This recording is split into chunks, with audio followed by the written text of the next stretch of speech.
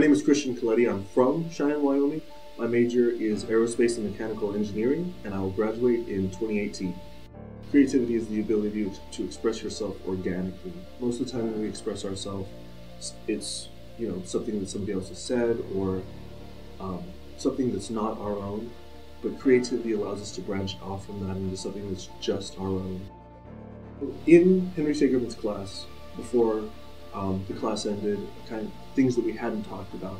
And one of those things was a minimal surface, which is, if you can think of it like a soap bubble, it's the minimal surface area for a given volume or shape. And so when I looked at that, I was curious to what shape I could make with an 818 knot, which is just a flower-looking knot. If you took that knot and dipped it in soap solution, what bubble would form? And so I went down to the basement and I looked through all the books on knot theory that I could find, trying to find the right knot to model, looking through minimal surfaces to try and see how I could model this surface.